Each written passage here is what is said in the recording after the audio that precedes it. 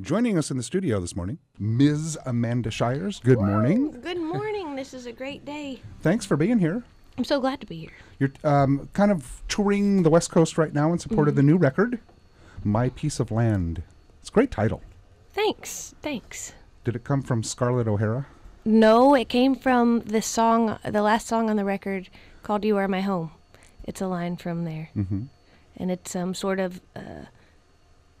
I think it sort of represents the collection as a whole of trying to figure out what home is and where it is and what makes one. I'm a Cancer, so that's very important to me. Right. Yeah, I'm a homebody. Yeah. Yeah. You're a Texas girl. I am. I live in Nashville though now. Right. Yeah, but I was born in Texas. And were you a prodigy as a young child on the fiddle? No, I wasn't at all. But my things worked, and I was really good at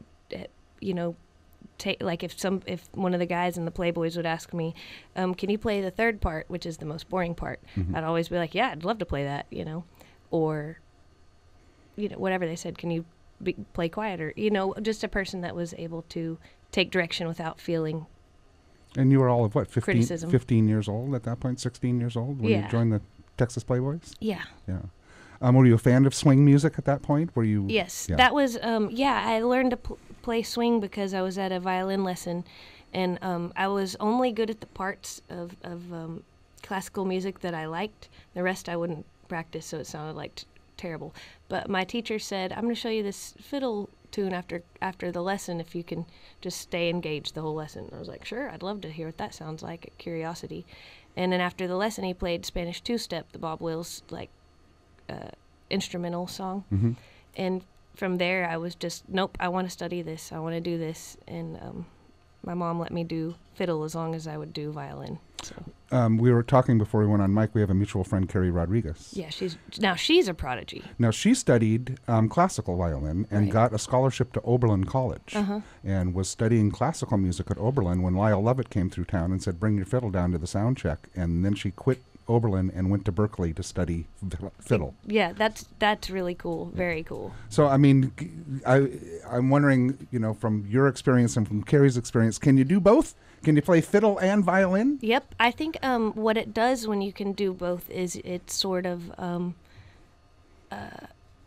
you get a lot of technique and good practice habits from classical music, and I also do like classical music, but then with the fiddle stuff, you learn improvisation, and I think a combination of the two really leads to something more expressive, like you have more tools to express yourself musically, I guess. Well, I've learned something today. Thank you for that. And I mean, I think you could play rock and roll fiddle better if you can do both. Yeah. You live in Nashville now, of course? Yeah. You're married to someone we all know? Yeah, well, I don't know if everybody knows. Well, most of our listeners know Jason Isbell. Yeah. And I was telling you once again before we went on mic that the last time that I saw you was in Nashville, not last September, but September of 2015. Right. At the Ryman Auditorium, and it was the Americana Awards, and you and Jason were literally sitting 2 rows in front of me, and you were wearing this most amazing gown. And Spanx. That was the trick. Well, you didn't. The Spanx is what ruled that out. Well, because you had just had a baby like 2 weeks before. Yeah, exactly to the day, 2 weeks. Yeah, it was the first time I went out of the house and, let her not be with me. Was it hard? Oh, yeah, but it's got nothing on not seeing her for 3 weeks, right. Which is what I'm doing now. Yeah, I mean, she's home in Nashville with Jason, and yeah. You're on the road. Mm-hmm. Do you talk to her every night? No, I talk to Jason all the time, and I talk to her every other day or so. It kind of makes her upset to see FaceTime and stuff because she doesn't understand that. Why you're not there. Yeah, but she sees me, Yeah. This is your first solo album in a while. Yeah. Because you were busy. I was so busy. Yeah. Did you find it easy to kind of nest and write and do all that at the same time? I found it going through it. I nested because, I don't know if that's hormone induced or what, but I was doing a lot of that, cleaning the drawers and putting together baby stuff, and I did all that stuff. I did everything you could do. Mm-hmm. Vacuumed my car, vacuumed his car, picked my weeds and the neighbor's weeds.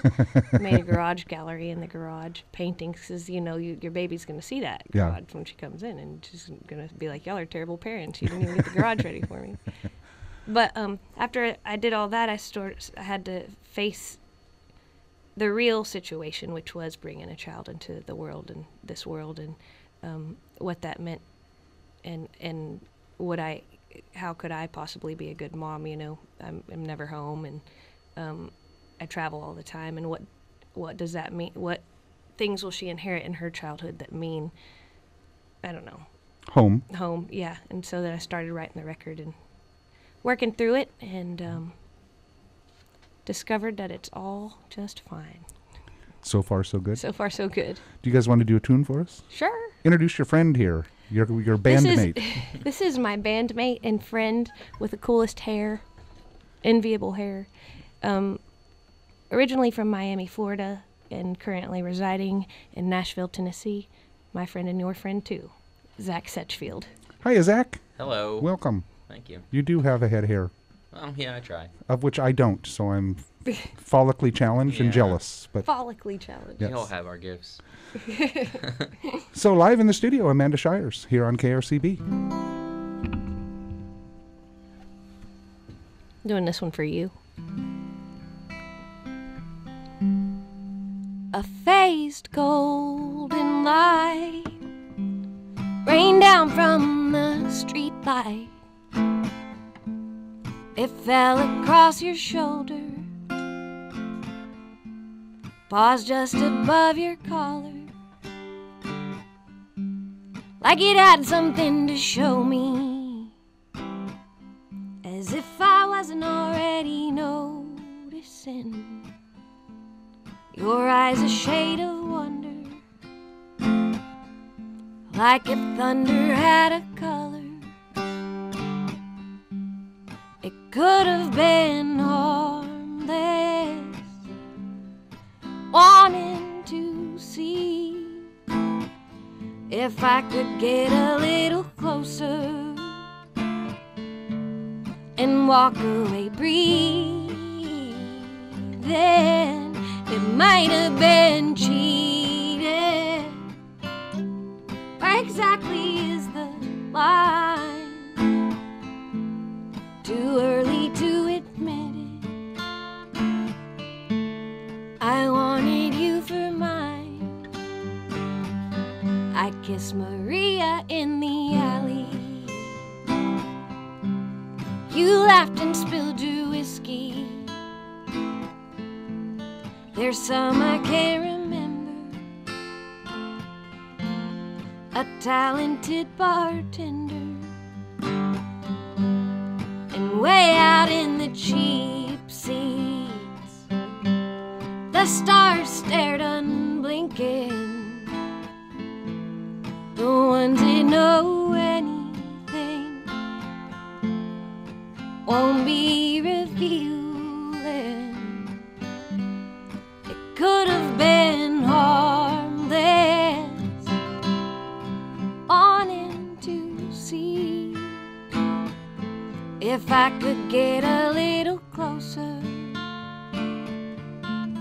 and walk away breathing. It might have been cheated. Where exactly is the line? Too early to admit it. I wanted you for mine. There was a sword in my dream. Everything's a sign if you wanted to be, and you wanted to be. It could have been harmless, wanting to see if I could get a little closer and walk away breathing. It might have been cheap.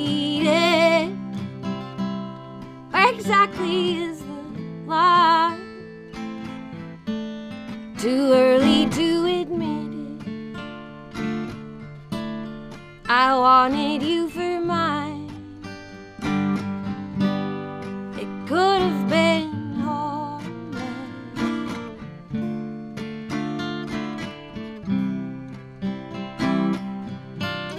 It could have been harmless.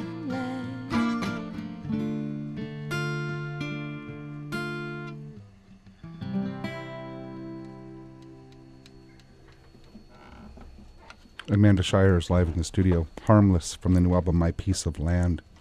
That was beautiful. Thank you. I mean, chill-inducing beautiful. Yes, that's the goal. Good job. Thank you. Amanda's on tour in support of the album. She is on the West Coast. She's playing San Francisco tomorrow night. And then on down to L.A., I'm assuming you're going south? Yep. Yeah. Yep. And then when do you get to go home? November 21st. I Really? believe. You're out for... Yeah, I've been out since November 3rd. Well, we had a week off at home. Just about a week. Yeah, been just, touring, support of the record, trying to, get together a college fund. Yeah, there you go. So when Jason goes back on tour, will you tour with him and bring Amanda or No. bring the child? No. Mercy? Yeah, no. Mercy will go with Jason because he has, he's been doing pretty well the past couple of years, and he has a tour bus. Yeah. And so they'll travel in the night, like at normal bedtime hours, and she'll wake up and be able to be wild and free in some new place. And Does Grandma go with them? no. Nope. My mom's not retiring for 2 more years, I don't think. And then, but I tour in a van, Yeah. and it's hard enough as an adult to ride 10 hours a day. So Yeah. I feel like I would just be, I don't know. At some point, though, will it be that someone's going to have to stay home while Mercy's in school, or I don't you're going to know. homeschool, or? We just sort of live in the present. Yeah. And Well, she's still young. yeah, but I feel like, who knows, I mean, I don't know how to homeschool, but I've been to school, so. Well, I like the fact that you're out on tour now. She just turned 2, right? 1. Oh, just turned Yeah, 1. she's Oh, turned 1. oh, that's right. Okay. Yeah, she's a year Yeah, and yeah, 2 yeah. months old. Yeah, that's right. Yeah. Yeah. My math is off. She's super cute. Yeah. They're always cute at that age. Yeah. That's so you don't flush them down the toilet at 4:30 in the morning when you can't get them to stop crying. Yeah. That's nature's way. Yeah. How long did it take to write the record? And then did you hook up with Dave Cobb through Jason, or did he approach you about the project? Oh, or? no. Well, I became friends with Dave Cobb through Jason, when we were making that Southeastern record, and worked with him and Jason, and then just him, on and off for different things, And after that time where I was telling you about how I was writing songs to work through stuff, I got 4 or 5 songs in, and I said, I'm going to call Dave Cobb. I know him. I feel like we understand each other. And, it sort of saves time in the fact that you don't have to learn each other's, I don't know. Weird work habits. Yeah, and also, just getting used to each other so that you're not self-conscious and stuff. So you can really, try to communicate something as vague and abstract as music can be kind of challenging, You wind up comparing music to food sometimes. It sounds too much like peanut butter and jelly. I need it to sound more like a steak. And he's like, I know what that means. Yeah. But Is that what makes him a great producer? no. What makes him a great producer is his instincts are dead on, and he doesn't like for you to bring demos in. He likes it if you write the song, and you sort of have it on your phone, like a version of it. So you walk in there and you play your song, and then everybody in the room, including Dave, sits down in the room, and you all record it together. So in that way, it takes away from the self-consciousness of actually recording, because you're in there playing a song all together, and it really captures making music, and and it's not always perfect, and he doesn't mind flaws, and I think a combination of his caring and then also his instincts is what make him a great producer, and he knows when to order lunch. Yeah. One thing I love about his work is he works with so many different types of people.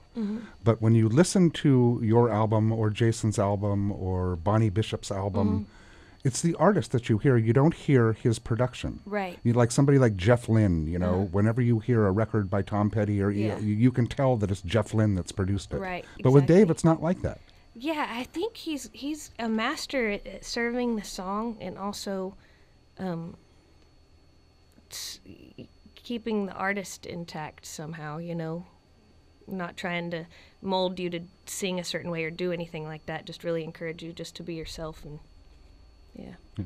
It's a great record. Sounds so good. Well, thank you. In fact, let's listen to a track. Okay. We're going to listen to the big hit single, Whoa! When You're Gone. Amanda Shires from the album My Piece of Land here on KRCB. That's When You're Gone from the new album My Piece of Land by Amanda Shires. Amanda joining us in the studio all the way from Nashville, Tennessee. Woo!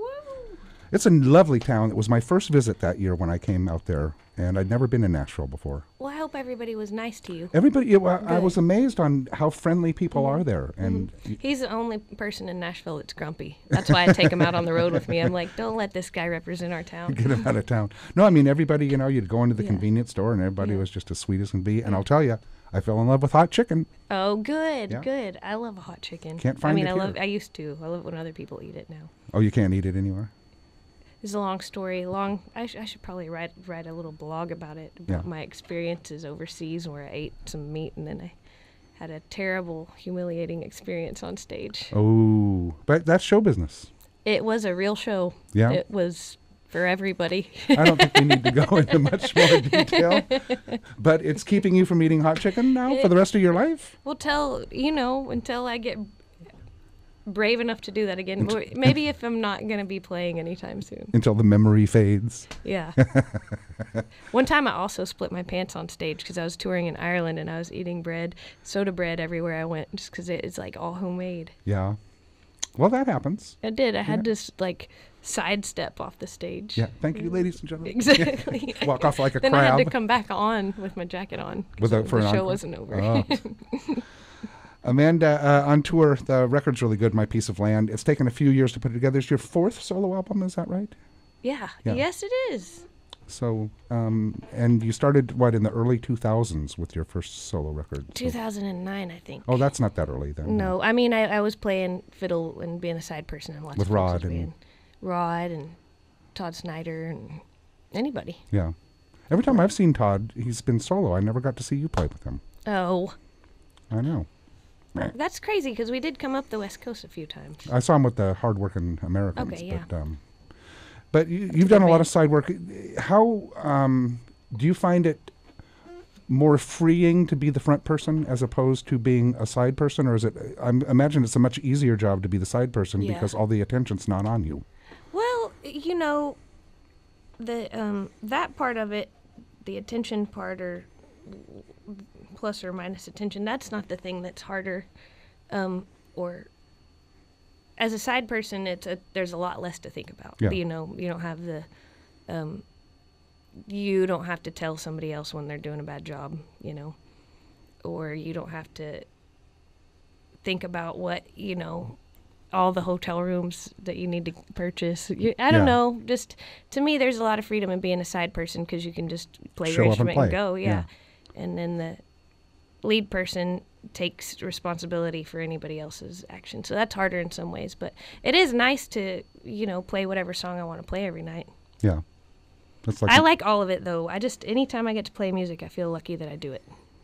I'm a shitty waitress. Yeah, me too. But, that's good. It's nice to hear that. And it's, because you've been at it for a while, and it's nice to know that you've been at it for a while. You've worked within the system of Nashville, although the outside system of Nashville, if you will. And you're not jaded. You still love doing it. I do love doing it. I did start to get burnt out, though, in 2011 when I made my last record. It was Downfell the Dove 2011, yeah. Right about then, I started feeling like I was doing too much, and then, wouldn't you know, I started swinging off a rope swing, and I broke my finger. Ooh. And then they said I wasn't going to play anymore. And then when you're threatened somehow, you sort of get a new appreciation for it. Is that about the time that you and Jason met? Yep. Yeah. Well, no, we met 12 or 13 years ago, but that's when we started, hanging out together more. Yeah. Being more than We weren't Film. more than anything at first. You We were were fellow musicians. well, we were friends, and then when I broke my finger, I was handicapped, so I had a 5-speed car, and I needed help getting back and forth from Sewanee, where I was going to school in Nashville, and he was like, "I'll take you to your doctor's appointments," and I was like, "Okay." Ah, Mm-hmm. sweet. Mm-hmm. Are you still studying? I'm writing my thesis, and I'll be done in April. Can I ask what you're writing your thesis about? It's poems and it's poems. Are you studying literature? Is that? I'm studying creative writing, but poetry. Oh, cool. Yeah, How much different is it to write poems and lyrics? it's way different. There are a lot of poetics in songwriting, and poems tend to be more structured and or can be more structured. Songwriting, you have something you get to work with besides just the words. You know, the musical setting does a lot for the emotional landscape and conveying things. And on the page of just poems and poetry, all you have to operate in are the words. You just have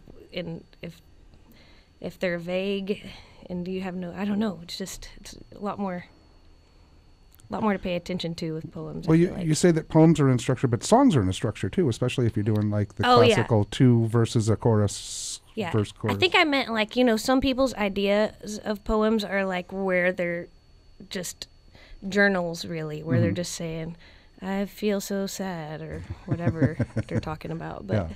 I don't know. There's I like fish. different beasts. Yeah, Yeah. you get when you have a chorus in a song, you get to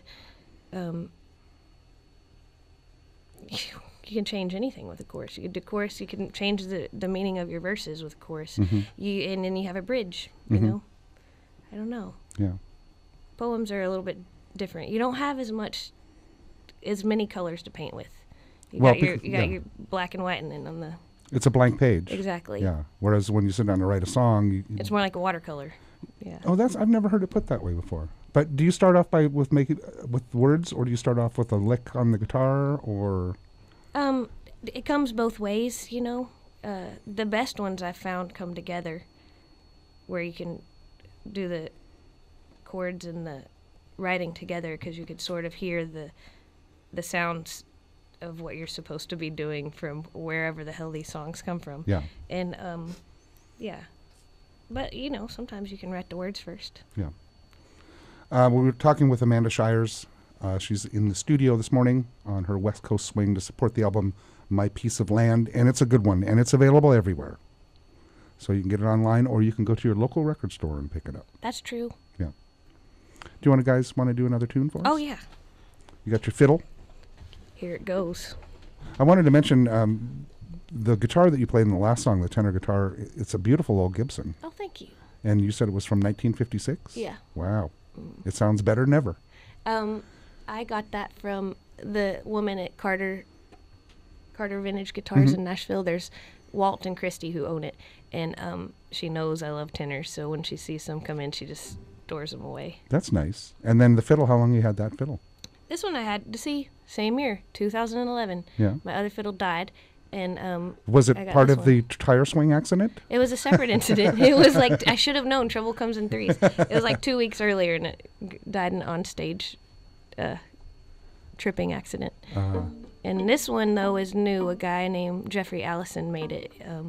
He actually lives on the West Coast now, but he joined the Army to try and learn how to make fiddles, and then wound up in the Middle East making fiddles and transporting them in his, in their tanks and Hummers by night. I didn't know that was an option when you joined the Army, that you got to learn how to make fiddles. Well, he was expecting that he'd be stationed in Germany or Yeah. something, and then, study that in his off time. But Well, I'd love to hear how it sounds. it's my favorite thing.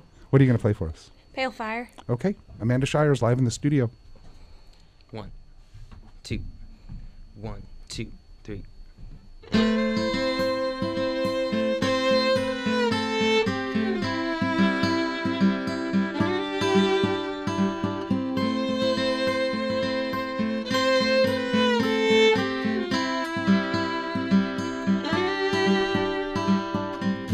took her lover on a road trip. Turned out to be a bad idea. She lost his eagle feather roach clip, present from some sad Maria. And things never made it back to normal. He was the wrong kind of naive. She stopped for gas in Oklahoma, left him alone on St. John's Eve. And there's a pale fire, there's a pale fire, there's a pale fire rising on the plain.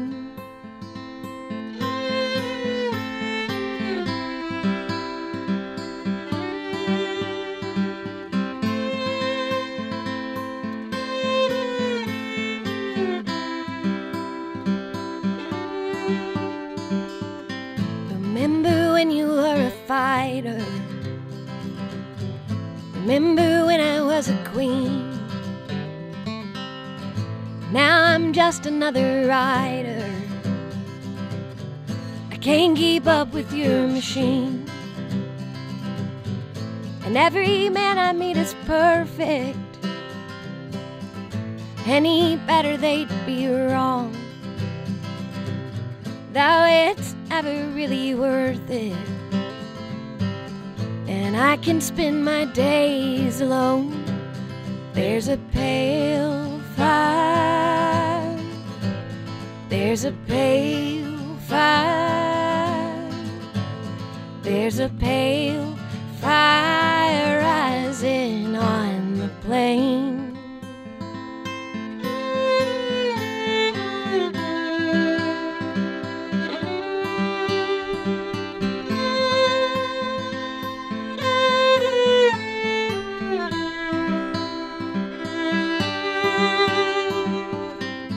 Every man I meet is perfect.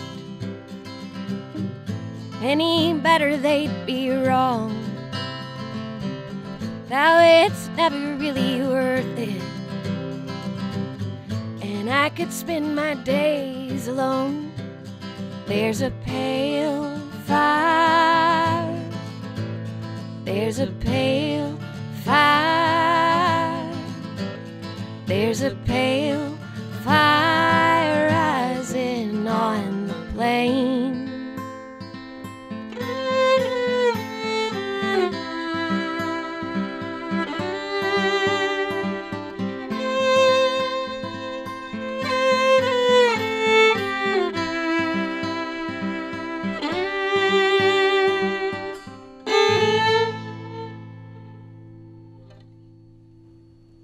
Very nice. Thank you. Very nice indeed. Amanda Shires from the album My Piece of Land. Thanks for coming in. Thanks for having us. It's been wonderful. It's nice to meet you. It's great to meet you too. And your daughter and my stepdaughter have the same middle name. Rose? Yep. That is a good one. Yep. That's a good one. It is a good one. Mm-hmm. Continued success. I hope the record does really, really well. Well, thank you. We love it here at the station. We play it a lot. Thank you for playing it. It means a lot. And have a good rest of the trip and get home safely for Thanksgiving. That's I'm hoping, you know. Yeah. And then we'll see you the next time you're out here. Hell yeah. Hell yeah. Amanda Shires live in the studio. Pick up the record, My Piece of Land. It's out now. It's really good. This is KRCB FM Radio 91.